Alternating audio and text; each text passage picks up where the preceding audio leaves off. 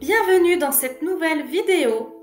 Aujourd'hui, nous allons découvrir la Grande Muraille de Chine. Installez-vous confortablement, n'oubliez pas de vous abonner et on est parti!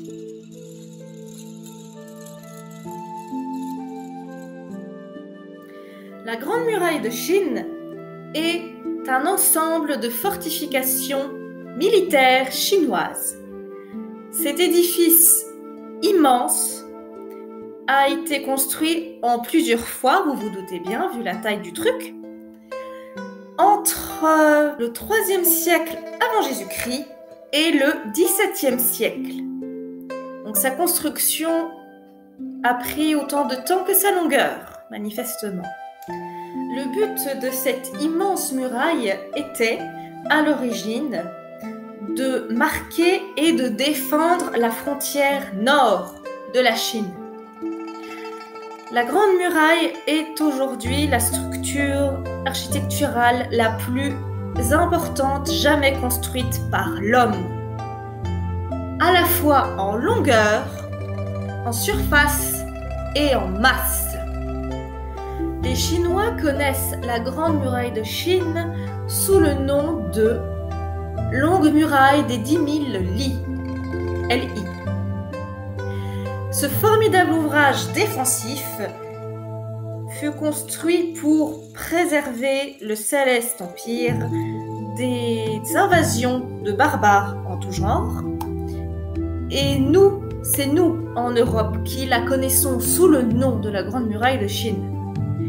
La plus grande partie de ces extraordinaires fortifications remonte à la période Chun-Kiu, à vos souhaits, de 722 à 481 avant Jésus-Christ.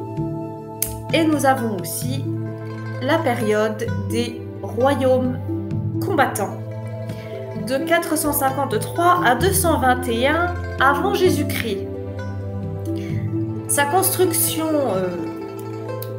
véritable a été entamée par la dynastie des Qin, de l'an 221 à 206 avant Jésus-Christ, lors de l'unification de la Chine par le premier empereur Qin qui se nommait Shi Huangdi. Elle a ensuite connu plusieurs évolutions en fonction des besoins. Après la chute de la dynastie des Han, donc oui, on change de dynastie, en 220 après Jésus-Christ, la Grande Muraille de Chine entre dans sa période médiévale. Sa construction et son entretien furent interrompus parce que la Chine, à ce moment-là, ne trouvait plus l'utilité de construire une telle muraille parce que sa puissance militaire était telle qu'elle n'éprouvait plus le besoin d'avoir une muraille défensive. Sa force militaire suffisait amplement. Les empereurs de la dynastie Ming, donc de 1368 à 1644, après une longue période de conflit qui s'acheva par l'expulsion des Mongols, ils reprirent la tradition qui remontait à Qin Shi Huangdi et donc reprit la construction des murs de la Grande Muraille. Au cours de la dynastie Ming, 5650 km de murs furent construits. 5650 km. C'est sous la dynastie Qing. Donc j'en ai vaguement parlé lors de ma dernière vidéo sur l'histoire de la cité interdite. Donc eux qui ont vécu au XVIIIe siècle, la Grande Muraille de Chine prit sa forme actuelle, donc celle que l'on connaît, pour empêcher les armées turques et mongoles d'envahir la Chine.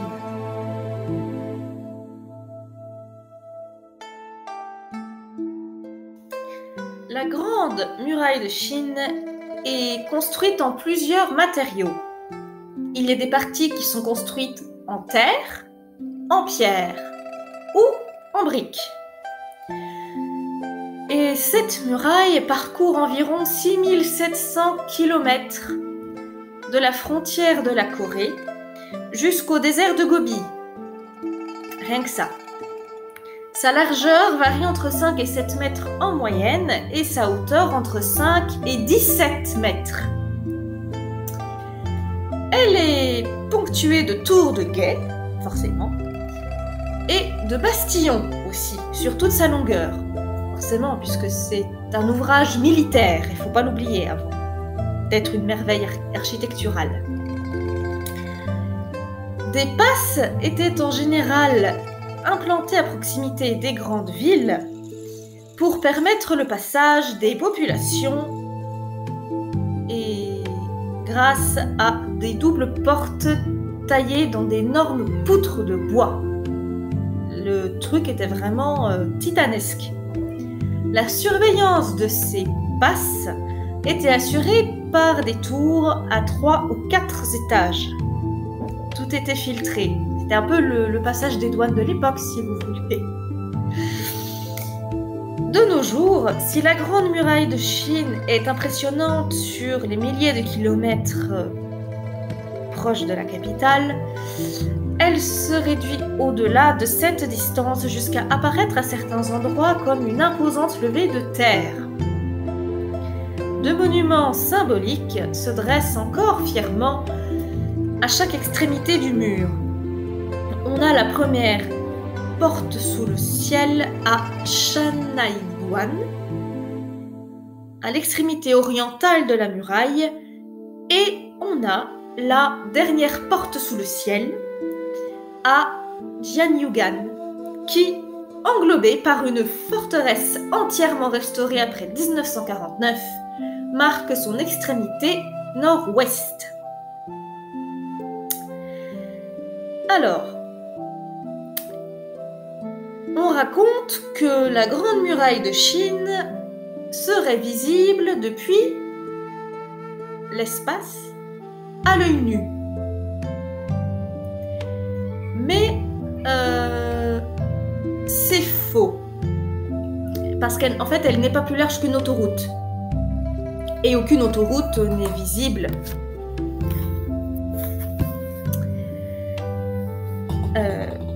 depuis la Station spatiale internationale. Cependant, le débat est de savoir si la muraille de Chine est visible depuis une orbite dite basse. Et l'astronaute américain Eugene Cernan affirme que l'on peut l'apercevoir à une distance de 160 à 320 km d'altitude. Quand même. D'après l'astronaute Leroy Chiao, à l'issue de son séjour de 6 mois dans la Station spatiale internationale, eh bien, elle est bien visible depuis l'espace apparemment, par beau temps et à l'œil nu. Donc, voilà, chacun voit ce qu'il voit, hein, j'ai envie de vous dire. L'information, avec cliché à l'appui, quand même, il a des preuves, a fait la une du quotidien de China Daily, contredisant le taïkyonaute Yang Liwei, qui avait assuré lors de son séjour spatial en 2003 n'avoir vu aucune trace de cette partie de la Terre. On prête à la Grande Muraille de Chine la réputation d'être le plus grand cimetière au monde. Et c'est pour une bonne raison, parce qu'environ 10 millions d'ouvriers sont morts pendant le chantier. 10 millions. Ils n'ont pas été enterrés dans la muraille elle-même, mais dans ses environs immédiats. Pendant la Révolution culturelle, les rebelles et les gardes rouges s'en prenaient aux monuments et aux lieux de culte. Plusieurs briques de la Grande Muraille de Chine furent enlevées pour construire des porcheries.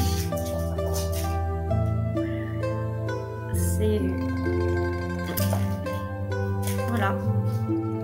Et voilà les amis, la présentation de la Grande Muraille de Chine est terminée pour aujourd'hui. Donc, si ça vous a plu, n'hésitez pas à mettre le petit pouce bleu. Et tant que vous y êtes, abonnez-vous pour ne manquer aucune de mes prochaines vidéos. Quant à nous, on se retrouve la semaine prochaine, à la même heure, dans une nouvelle contrée. Sur ce, bonne soirée, à plus!